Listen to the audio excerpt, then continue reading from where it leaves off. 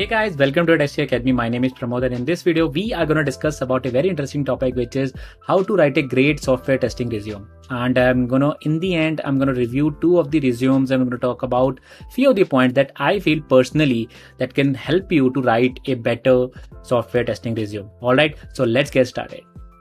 All right, guys. First of all, let me tell you very interesting point. We're gonna start with this, which is if you see this article, especially, you have only less than 7 seconds.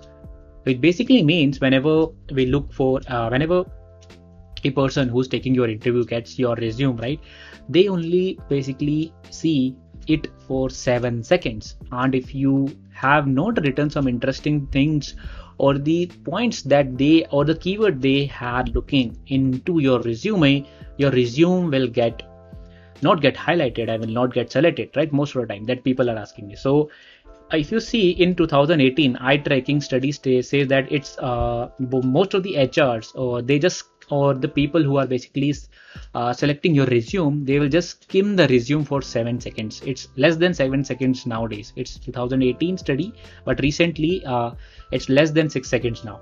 So why my point is you have to pay attention, and trust me, don't make these mistakes that I'm going to discuss. Okay, so some of the points that you have to take care. So let's go one by one. Always go with the 1-page resume, guys, which is very helpful. Don't go with 2, 3, 4. If I'm saying resume is basically means curriculum vitae, right? I hope we call it CV, right? Both are same most of the time. For me, means most of the time people are, whenever I say resume or CV, they are nearly same. Go with a standard resume pattern with a twist hook. It basically means you can highlight if you have worked somewhere in very big companies, right? You can highlight them, but go with a standard resume templates, because if you are making it more funky, I've seen people just bolding everything and making it with green color, yellow color, highlighting and all. Trust me, that makes very weird.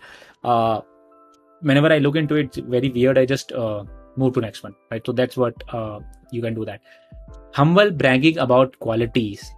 This is one of the important things which you are lacking right now, is that whenever you have created your resume, make sure you whatever the big things that you have done or the project that you have recently worked on, and if they are matching it with the job description, make sure you highlight those things, right? You can brag, humble bragging, we call it humble bragging about your qualities, right? If you have a blog which nearly have 2,000 3,000 visitors per month, you can talk about them. You have YouTube channel, you can talk about them.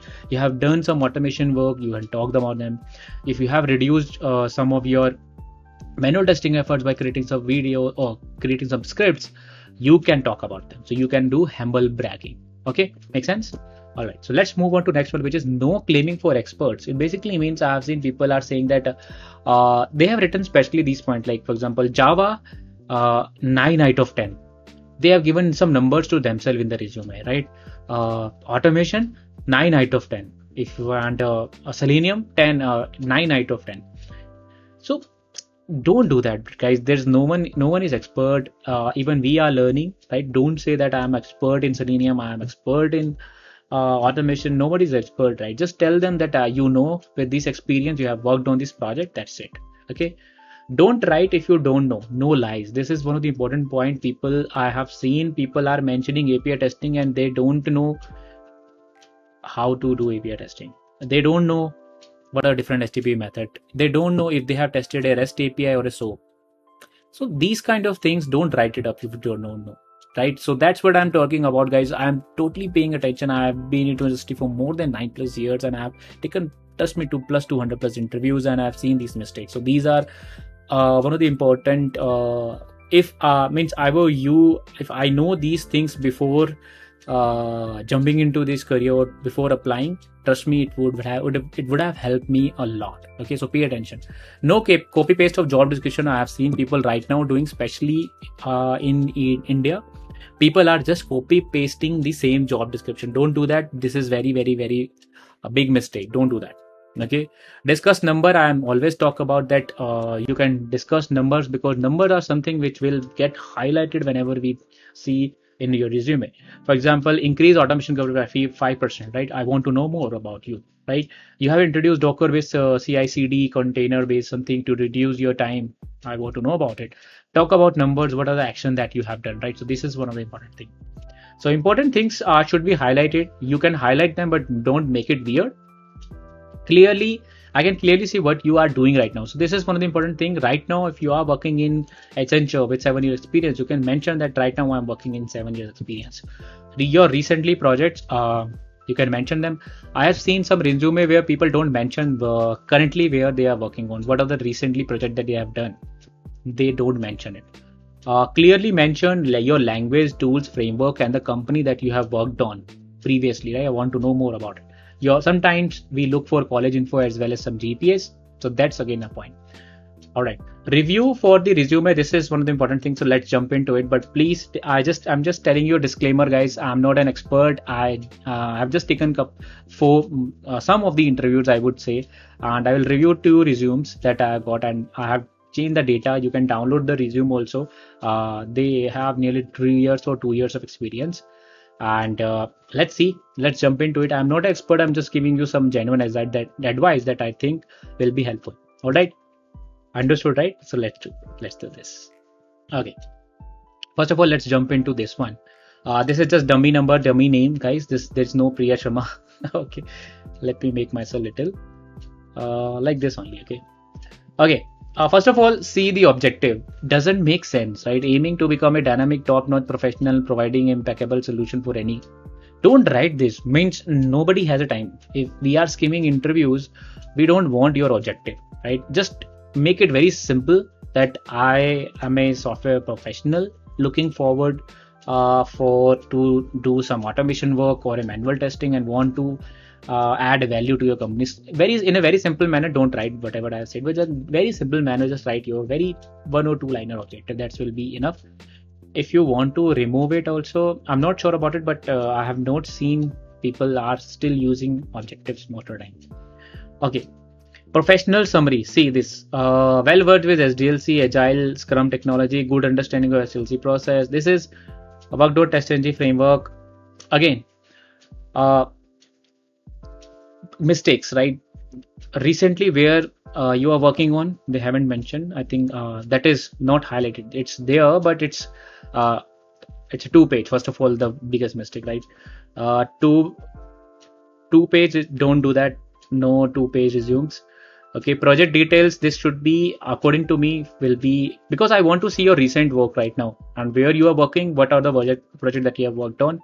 Show me that. Okay.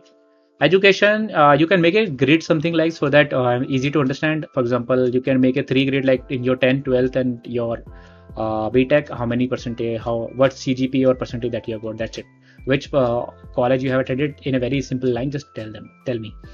Works technical details, defect tool, Jira only probably she has used it, only Jira, Java, MMS, also TestNG.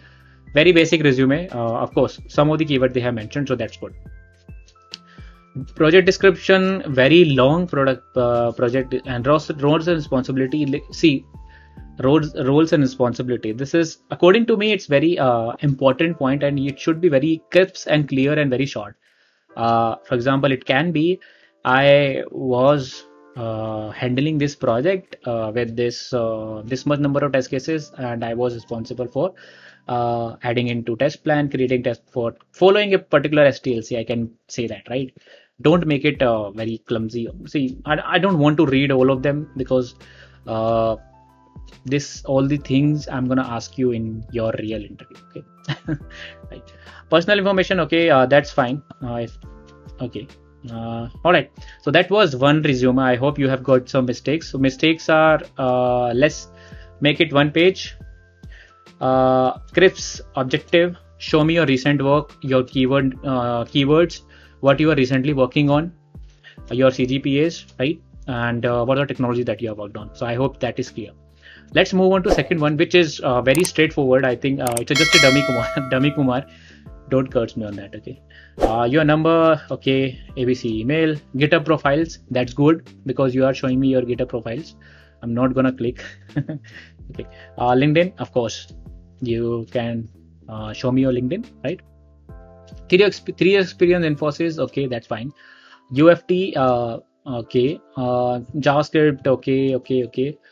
I would say professional summary. This is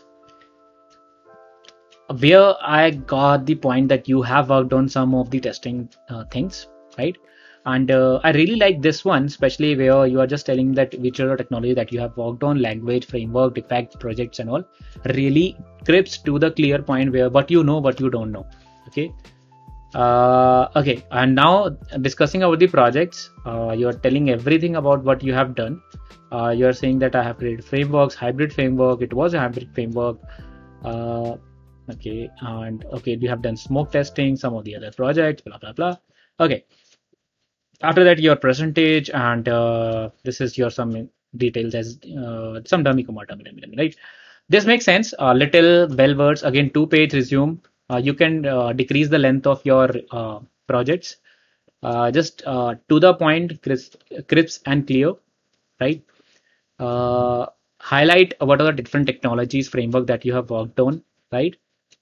How you have helpful talk in numbers which are missing again. There's no number. I don't look for it. If you have said that, okay, I have increased automation coverage by 10%, I would have seen it, right? For example, having 3 years experience, okay, crisp and clear, 3 years experience, that's it. If you see, no idea how many years experience, right? Mistake. Okay, so these are 2 resumes, guys. I have quickly done a skimming of these, and I hope you have got some of the points, some of the important points to take care. Link in the description, you can check it out. Want part two? Want part two of this video? Type part two in the comment. I'll be doing it. If you want your resume to be get reviewed, let me know in the comment also. I'll be really happy to do that. Okay, thanks a lot. I hope you have got some value from the how to write a great software testing resume, some of the important point that I think that can help you. All right, thanks a lot. This is your host Pramod. Welcome to Testing Academy. If you haven't subscribed, make sure to do that. Bell icon, please click on it, and see you in the next video. Bye.